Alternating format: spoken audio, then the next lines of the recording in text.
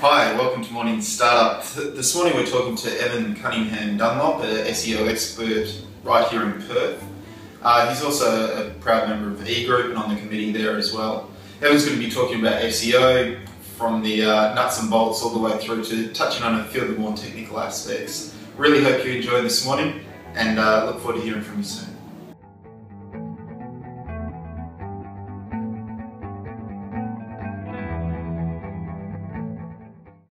So I'm getting some Google loving is what I'm going to talk about this morning.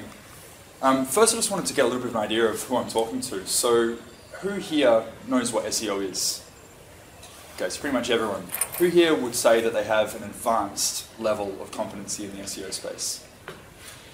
Okay, and you would? Okay, great. And what about a practicing sort of knowledge? So you have some involvement with updating your own sort of websites on some level, you do some sort of SEO.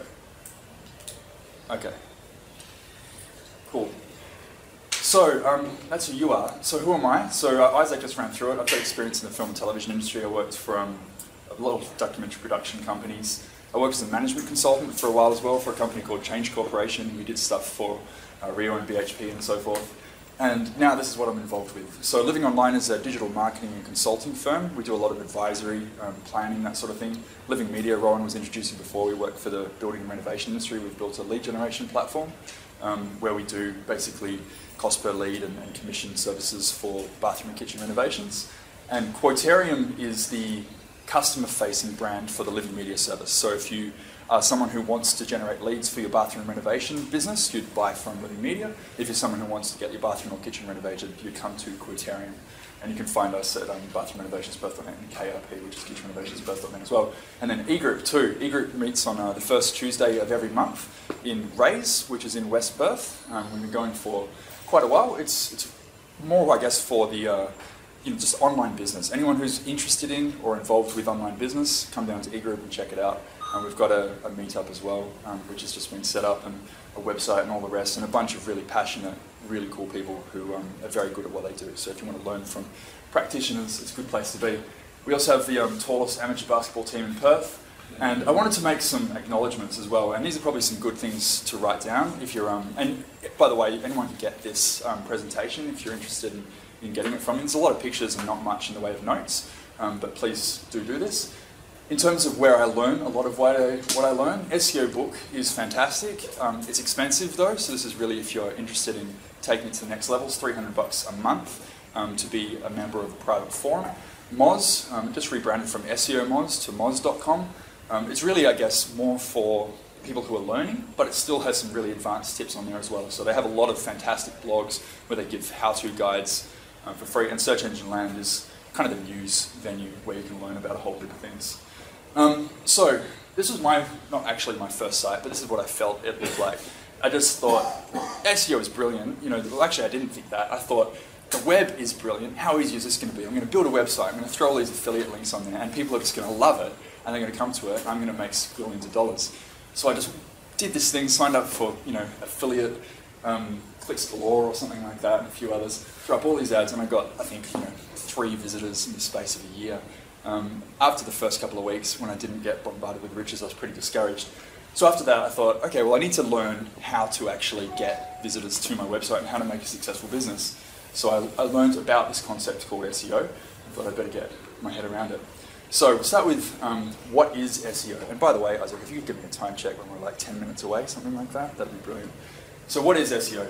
So this is how I define it. It's the process of optimizing both the on-site and off-site factors of a website to maximize the amount of traffic delivered through the organic search engine medium. Some people call it off-page and on-page. I think it's misleading, so I've used my own little pretentious renaming thing and call it on-site and off-site.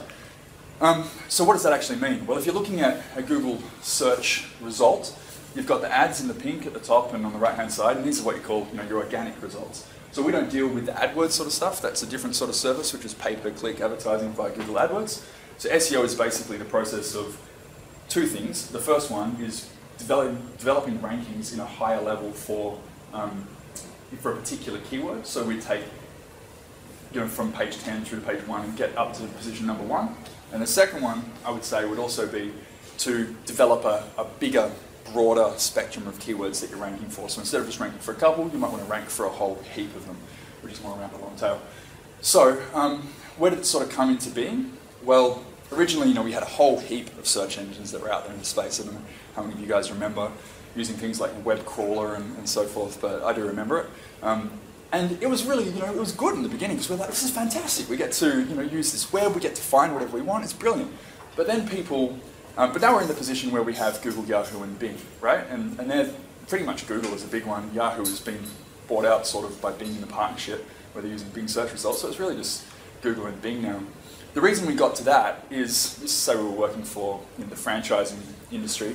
Originally the way it worked is a site would have its on-site factors where it would say, hey, I'm all about franchising, just trust me. And the search engine would say, well, you're telling me you're about franchising, so therefore I'm going to believe you. The problem was that people said, well, I now understand how to do this, so let's build a site about Viagra, pretend we're all about franchising, tell the search engines we're all about franchising, but then when people get there, we'll use cloaking or a sneaky redirect or something similar, and then they'll go to the Viagra page and we're going to get heaps of leads for Viagra. So I remember searching and like, here's another spam result, here's another spam result, and it was really hard, and the idea of trying to get over the spam was a big problem. So then Google developed, when they were in university, developed the idea of the PageRank algorithm. And basically what PageRank is the idea of, and this is what powered Google forward, is the idea of a site that has a lot of sites linking to it must be a good site, because each link is a vote of authority. It's a vote of popularity and approval. And furthermore, if a site which has a lot of sites linking to it is linking to another site, then that link is worth more than this link, because it's got a lot of inbound links. So then what we had was the on-site factors, where the site is telling the search engines what it's about, plus the number of links it's getting, then allow the search engines to rank well, and that's why we have Google on top of the pedestal. So why do we do SEO? So these are some fairly old stats, but they're still relevant. The SERPs have changed a bit since then, but they're still really important. Basically what this is saying is if you ranked high, that's the big piece of the pie, that's number one. Then according to the AOL leak search data for 2006, you got 42.13% of the clicks. Number 2 was 11.9, number 3 was 8.5. By the time you're on number 10, it's down to 2.99. And then by the time you're on page 2, you're getting a negligible amount of traffic. So being ranked number 1 was super important, which was reinforced by Cornell University data as well, 56.36% of the clicks on the first result, 13.45 and so forth. This is also a heat mapping stat. You can check this out on Inquiro.com. They have basically said that people are looking in that top left corner.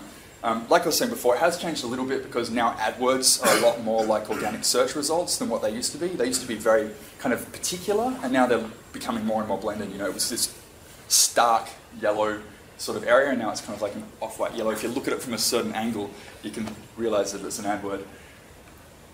So basically, the idea being that SEO drives a lot of traffic to your website. So the way I'm going to structure the rest of this presentation, just to give you guys a little bit of an idea, is I'm going to talk about how the game has changed and why that's a very important thing. Then I'm going to look at some of the top 10 things not to do. And I'm going to look at some of the 5 biggest strategic tips, some of the top 10 things to do with your website, and answer a few questions as well. In terms of the game has changed, it really has.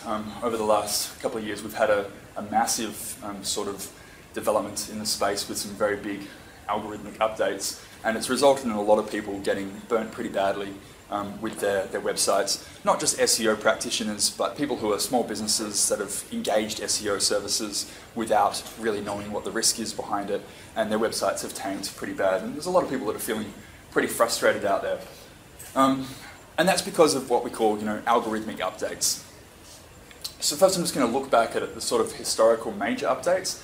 Google makes about 500 of these per year, so they say. And it's easy to see a lot of flux in the search results. If you track your rankings, you can see it on a daily basis. So the first sort of big noticeable update that was out there was Florida in November 2003. Then we had Universal Search in May 2007, where you had, and there's a bunch of ones in between. These are the ones that I consider to be the most significant. So we had Universal Search in May 2007, where you started getting the YouTube results appearing in search results and so forth. We had Vince in February of 2009, where brand was promoted. Florida, by the way, I think was people didn't really know what it was, but I'm pretty sure it was a infrastructure update, pretty much. which allowed Google to do processing a lot faster rather than an actual tweak of the algorithm.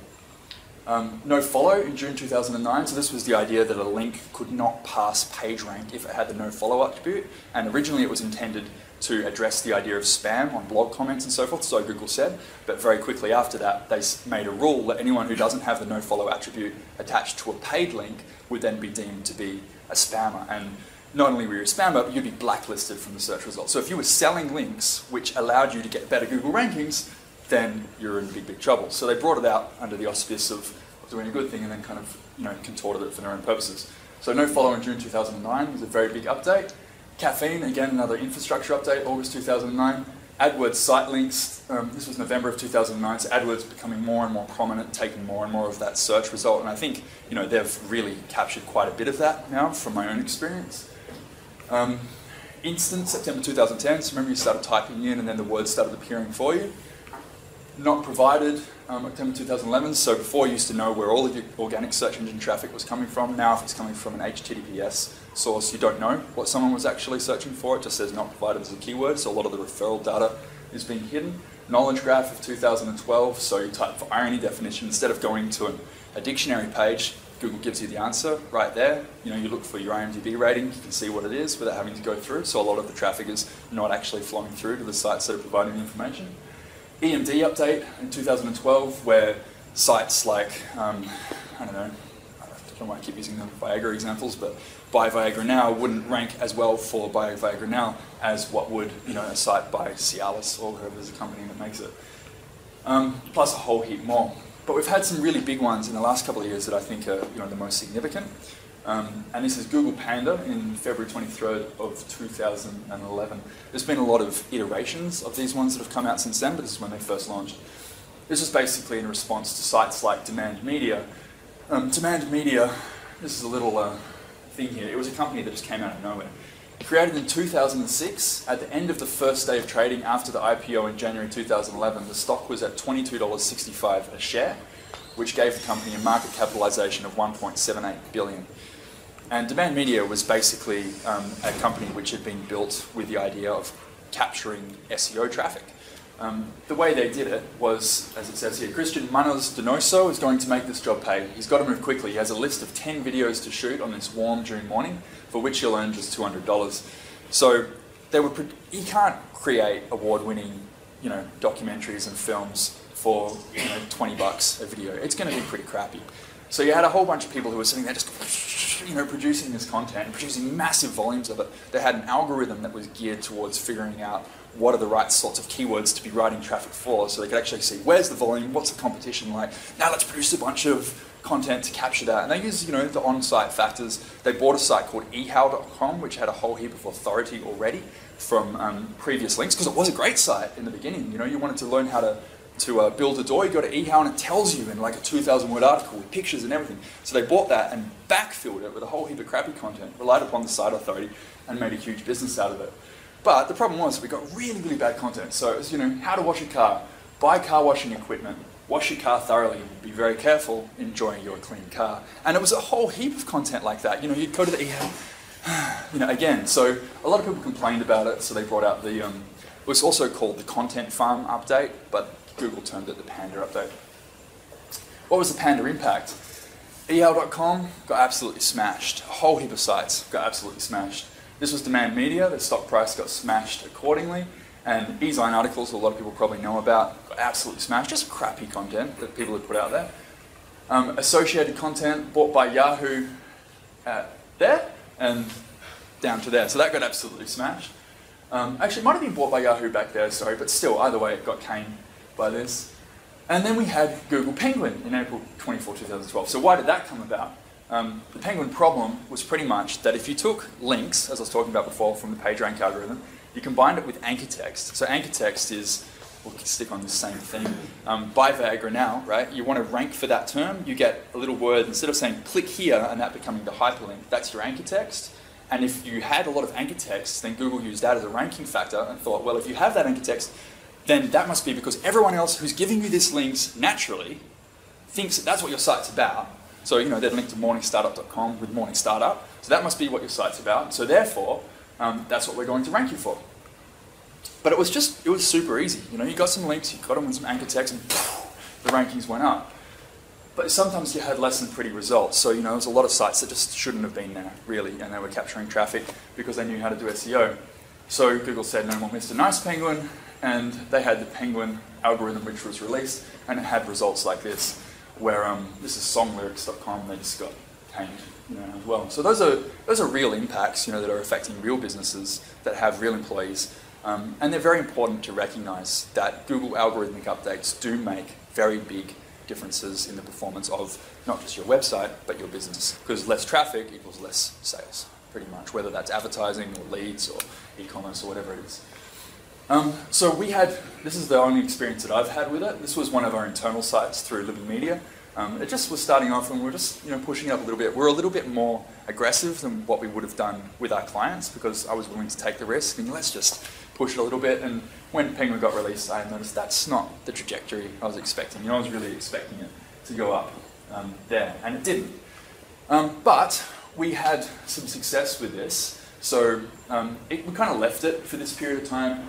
We basically here, what we did was, the reason it got caned by Penguin was because we had overly optimized anchor text. It's pretty much what it comes down to. So this was for bathroomrenovationsperth.net, and instead of saying, you know, our brand name, we had a whole heap of like bathroom renovations Perth, bathroom designs Perth, you know, bathroom whatever Perth, and a whole heap of different links like that. And so when the Penguin update came out, we noticed that impact. From here, we basically built what would be called a lot of branded links. So we had a lot of things like www.bathroomrenovationsperth, Quoterium BRP, and so forth.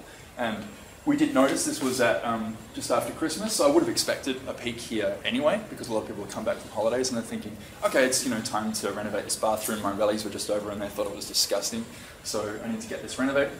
But, you know, we're now at a level which is staying higher than where we were before the Penguin. So the point of that is, I do think that recoveries are possible from algorithmic updates, but do you really want to be repairing problems with your website versus building websites and taking it forward? Personally, you know, I would have preferred if, you know, we'd continued on that track without doing things that were pushing the envelope a little bit better, and then we didn't have to fix the problem and come back to where we were. I think we would have been at a better level. And this is an example of this sort of stuff. You know, this is quite a prominent Perth web company and also an SEO company. So this was one of their first sites. Got caned by Penguin. That's right at the point of Penguin. They got caned big time, like way worse than we got caned, because we just pushed it a little bit. They pushed it a lot. Then they released a new site. They did a 301 redirect into their new site. It went up a lot. And hey, you know, they're at better levels than ever. I just checked last night and they've got caned again. So personally, you know, I think that's not the sort of approach we want to be taking. So now I'll go into the top 10 things not to do with your website. And this is, the reason I've covered this before is because I wanted to set up basically why it's important to not do these sort of things and why it's important to do other stuff. So don't create high volumes of really crappy content. You know, it's not that hard. Just do not think that the way to have success in the SEO space is to produce lots of content and have average content. Because if you are doing that, you're forgettable. No one wants to come to your site. It's much better to be, you know, have a unique selling proposition where people recognize, hey, your site is the site where I can find the best possible article on this particular topic, and I'm going to tell my friends about it, I'm going to link to it, I'm going to come back over and over and over again, and I'm going to have a loyal sort of following with this. So don't do this. Don't create high numbers of anchor text rich links. So that used to be a good thing to do. You know, you want to rank for Web Design Perth, create the Web Design Perth things. Don't do that anymore. Create branded links as what you want to create if you are going to be creating links. It's maybe controversial, but I really would recommend against engaging SEO services from overseas telemarketers, or pretty much, you know, any overseas provider who don't have if they won't tell you what they're doing, don't use their service. Unless they're prepared to tell you exactly what they're doing, just steer away from it 100%.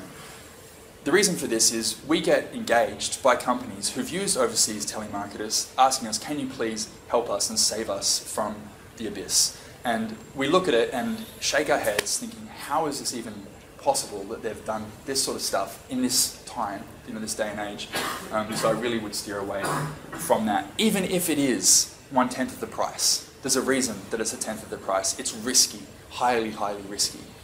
Unless you're prepared, you just want to do the burn and churn. You like create some site, you want to rank for 2 weeks, you want to rank really fast, and then you don't care what happens, including if Google sends people in nasty black suits around your house in the middle of the night. Don't submit your site to heaps of really crappy directories. So that was, again, something that was quite popular, is just get a lot of directory links, and it worked very well. Don't buy links from link networks, link farms, or link brokers. Buying links can work. I would not buy links from anywhere that has a footprint at all. And if you think it doesn't have a footprint, think again, because it probably does have a footprint.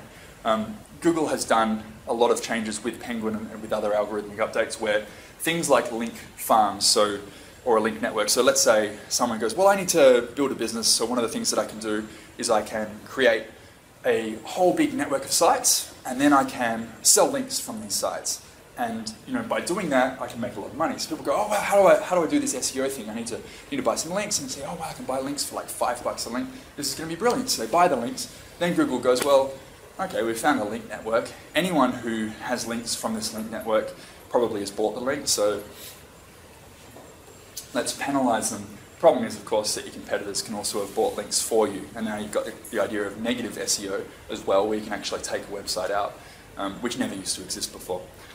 But I wouldn't do that. And sometimes they also, just in terms of how link networks work, they have a whole series of hacked sites as well. So they might have hacked into a whole bunch of sites and hosted a little page on there that the webmaster doesn't actually know exists, and they sell links from those hacked sites. Just steer away from it. This is a big one, and you'd be surprised how many people actually do this. So if you're using robots.txt, or even if you don't know if you're using robots.txt, check it. Don't accidentally block your site from the search engines using robots.txt. In fact, I think robots.txt it's just like, I don't know, I want to do a little bit of renovation over there, and I'm carrying a sledgehammer. You don't need a sledgehammer, you might need little chisels. So use meta directives instead of robots.txt to control access to your website. That's using the noindex attribute. Don't use dynamic parameters in your URLs, especially parameters that look like search queries. This is a big one. We've been working on a client recently who should have been ranking a lot better than what they were. What I found was that Google, they have a statement that they've put out. They don't often put things out and say, this is what we recommend. In fact, this is what we almost direct you do. But what they have said is, we do not want search queries to be ranking in our search queries. So they term that to be a bad user experience. So they've said, if you have search queries, then you need to no-index them from the search results, right? The problem with that is a lot of sites have search queries as their core part of content. So think about Amazon. Like you've got a whole heap of rankings inside the Amazon site, which are basically someone's typed in for video cameras, and they get that, and they want that page to rank because that's their product listing page. So you can still do it, but don't do it in a way that makes it look like a search query. And one of the best ways to do that is to not use dynamic parameters in the URL. Don't spam, whether that be through automated blog commenting, mass forum posting, hacking, or any turnkey link building software. I don't think it's worth it in any stretch of the imagination. Don't have a site that takes a long time to load. This is a really actually important one as well. Google, although you can look at Google in two ways, right? You can look at Google and you can say, well, actually you can say it's great, because it is. It's a brilliant sort of service and website and so forth. You can also say Google is just about themselves, right? They just want to make money. They want to have a site that sells a lot of ads. And they might do some things that are a bit sneaky to do that. But you can also recognize, and I think it is important to recognize, that they do want to have a going concern of a business, and they do want to have a very popular business that people continue to use. So a big thing that they're promoting is accessibility. With mobile and the spawn of mobile, and also without mobile, the accessibility is highly geared around load time. It's a very important thing. So if you have a site that loads quickly, it's going to be a positive ranking factor for you. So I'd really focus on that. And you can do tests against your competitors. You can find places where you can type in your domain name, your competitors' domain names, and if you compare how long it's actually taken to load, you can benchmark against your competitors, or produce a little video for you and show you how long you've taken. So I do that. I benchmark against your competitors and see, am I loading quickly? If you're not loading super fast, make yourself load super fast. Don't forget about the long tail. So remember how I was talking about how you can take the keyword and you can rank it highly? That's great, but you also want to rank for a lot of keywords. So that's to do with creating content, basically. So I really wouldn't forget about that. And I said 10, but I'm throwing in a little bonus one. And I'd say don't focus on traffic at the expense of conversions. So it's great to get a lot of traffic to your website, but does that really matter? It doesn't. It doesn't matter at all. It's maybe a factor that you could say leads to some other things that matter, but the reality is what you want to do is you want to make sales, or you want to sell advertising, or something similar. So focus on the KPIs that actually matter and figure out how to put things into the underlying driving forces of those, and conversions is really what you want to focus on. So these would be my top 5 strategic tips, which are kind of taking a bit of a wider, non-technical look at SEO. The first one is understand the problem. What I mean by that is SEO actually what you need to be doing for your website? And I know it might sound weird, the SEO guy getting up here and saying, do you actually need to be doing SEO? But it's important. Really, maybe you don't need to be doing SEO. Like Dropbox, for example, when that company launched, they tried AdWords, they tried SEO.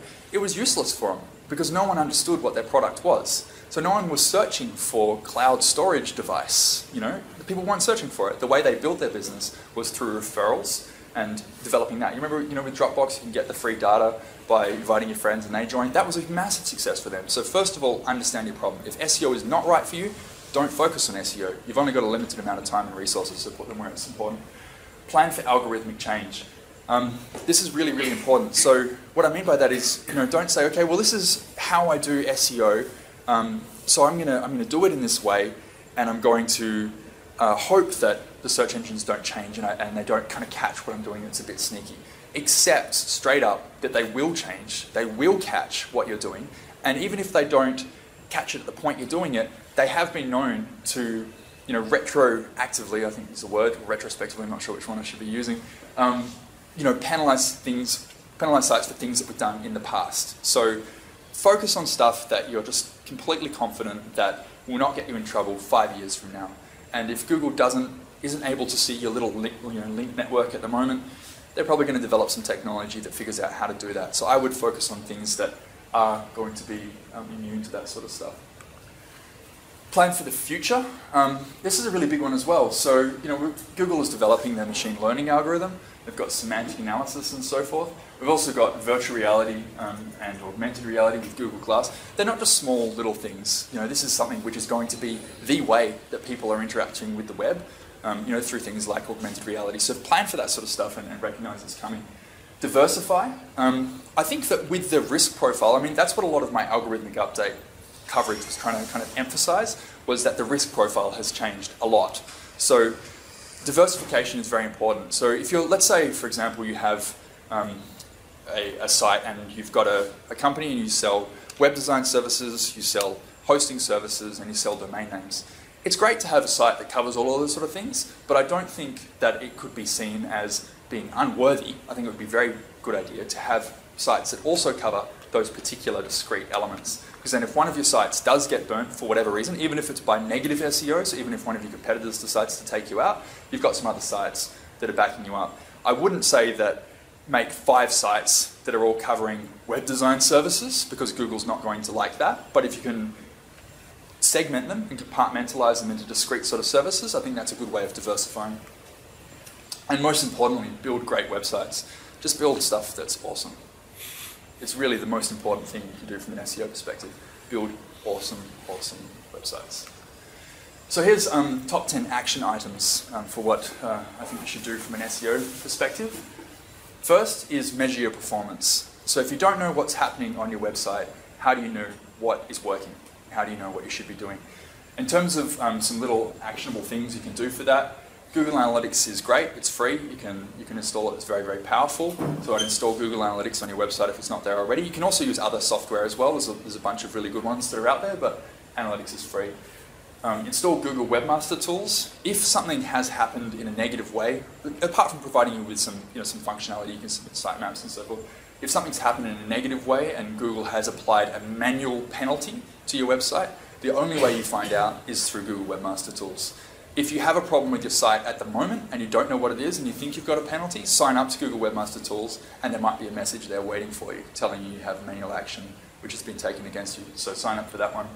And track your rankings. So figure out, what are the keywords you need to be ranking for and track them. You can use Rank Tracker, which you can get for free. That's a Firefox plugin, which you can download from SEO Book. Or you can use something we like, Authority Labs. I think it's an excellent service. It's paid though, it costs about $100 a month. It's a cloud service, it tracks your rankings on a daily basis. You don't have to do it. So depending on where you are in the spectrum, Rank Tracker or Authority Labs. Keyword research is the second one. Figure out what keywords are important to your business. So you need to understand, are people searching for web design Perth, or are they searching for web design in Perth? It might be that only 10 people are searching for web design in Perth, and 1,500 people per month are searching for web design Perth. If you don't know that, how do you know what sort of content to produce in relation to that? So do keyword research. The way to do that, the easiest way is use the Google AdWords keyword tool. Again, it's free. You can do it without having an AdWords account. You can also sign up for an AdWords account and not actually spend any money on it, and then have a better sort of user experience on there, but I'd use that. Check your exact match and your phrase match ranking. So make sure you're not looking at broad match. Google kind of defaults it to this idea of broad match in the beginning, which pretty much says, okay, well, if someone's searching for red shoes, that's sort of the same as someone searching for pink fluffy clogs. So we're going to say that it's the same sort of keyword volume, but it's not. So, look at the phrase match and the exact match volumes and see what are people actually searching for, and make sure you're defaulted to local Australia unless you're a global business. Create amazing content. Optimize your title tags.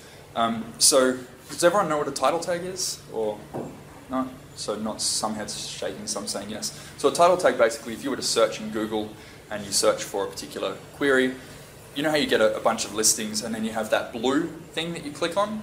That's a title tag. That's what Google sees as a title tag. Sometimes Google will actually insert their own title tag there for you if they think they've got a better one. But the title tag on your website, it's easy. You can Google it and figure out what it is. You just insert a little title tag directive. If you've got a WordPress site, you can get plugins which you can install that allow you to write your title tags for each of your pages. So make sure that your title tags have the keywords in them that you're wanting to rank for, but don't do it in a way that's just spamming it, so you want to do it in a way that still looks after your click-through rate. So if I come to a search result, right, and I'm searching for chiropractor, something like that, and I see, not that I use a chiropractor, but if I was, then if I was to search and I saw chiropractor, chiropractor Perth, buy chiropractor now, I'm probably less likely to click on that than I am to click on a link that says Perth's best chiropractor verified by hundreds or something. It's a selling proposition for me. So it's still got chiropractor in there, it's still got the Perth word in there, but it's got a sales proposition for me that I think, hey, that's what I want to click on. So optimize your title tags in a way that includes your keywords, but has a focus on, great, what your, I'll be finished pretty soon, but what your sales proposition is as well. Optimize your meta descriptions. Again, it's a click-through rate thing. So when you search in your Google search results, you've got the blue link, then you've got the, I can't remember what color it is. I think the actual URL is green, so whatever it is, it's grey or something. That description, it's 155 characters. Optimize that so it includes the ability to, again, have a selling proposition and include your keywords and so forth as well. Develop a highly engaged and highly active social media following. So you know how I was showing, so basically Google has confirmed that social signals are being used as a ranking factor, and a lot of correlation studies have been done to show that this is being used as a ranking factor. So that's the number of tweets you have, the number of Facebook likes and stuff, number of Google Plus ones, Google shares, blah, blah, blah, all that sort of stuff. When the last Penguin iteration was released, just recently in May, I noticed some pretty interesting things. And one of the things I noticed that was one of our competitors in the bathroom renovation space shot from pretty much obscurity to just went bang. And they haven't done SEO on their site. They've done two things. They've produced a site which actually kind of sucks, but it's got a lot of content on there, including a lot of images and so forth. And the second thing they've done is they've really focused on social media. So they've got a very active social media following. They've got 1,000 Facebook likes. They've got a bunch of, I don't even know how much of a Twitter following they have, but they have a lot of social media. And they have just absolutely rocketed and really benefited from the last algorithmic update. I'm not Google, so I can't say that's what happened, but the only thing that I can see really that would have made a big impact is either A, they haven't been flagged as having a big big SEO active campaign, so they're not flagged as an SEO, right? And the second thing is they've been very active in social media, so I'd really develop that. Also, having a really highly active social media allows you to create great content and let people know about it, so then they share it with each other, then they find it, and then they link to it and so forth. So social media is very important. Build solid gold links. If you are going to build links, just from kind of a simple sort of high-level perspective, guest posting does work. It's getting over-bandied a lot. A lot of people promoting it, saying, oh, well, guest posting this, guest posting that. You're starting to get emails talking about guest posting. But it works well. If you're going to do a guest post on very high-quality sites, Isaak did a guest post just yesterday and showed it to me on a great site, and I'm sure that was very good for Tidy Club. Branded anchor text, so use branded anchor text, not keyword-rich anchor text, and develop real-world relationships where you can get links from. So, if I'm coming and speaking at MorningStartup.com, maybe they give me a link to my website, that's a good thing. If I've got friends or family or something similar, then leverage those real-world relationships. But by real-world, I also mean if you have relationships with people online via Twitter or something similar, you can also get links from there. Use the rel equals canonical tag. I'm not going to explain what that is. It's a little bit complex, but it's basically to do with duplicate content. Do use it. And this is a bit of an advanced tip, which you might like this one. I'm not sure if you've seen it yet. Check out pubsubhubbub.appspot.com. Basically, that's a way of... There's a problem in the search results at the moment where if you do create content, other sites find your content quickly, steal your content, scrape it, and then tell Google about it. Hey, I've got the content. And then Google says, oh, they've got the content. And you go, but I actually made the content. But you don't rank for it because they told Google first. So pubsubhubbub.appspot.com is a service that sort of some Google-affiliated type people or employees have created, which allows you to basically ping Google with what's called a fat ping, which includes the content, and say, I've got the content.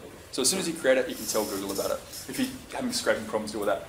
Create XML and HTML sitemaps. XML, submit them to Google Webmaster Tools. HTML sitemaps for indexability and general crawling your website. And again, I'm kind of going a little bit into the bonus things because it makes me feel special. Educate yourself. So check out moz.com, seobook.com, and searchengineland.com. They will give you a lot of knowledge. And 12, ask me anything you want. So if you want to submit some questions to me via email, I'll pick up the phone. I'm happy to answer. Big thing is that because of the changes that have happened recently, a lot of players have left the field, and a lot of the things that were quite people who were doing dodgy stuff but were getting great results have now gone. So you've got a lot more freedom. If you're doing great, cool websites with good, honest SEO, you'll do really well. And you guys are in pole position because you have the experience and the knowledge to be able to really take this one forward. Questions?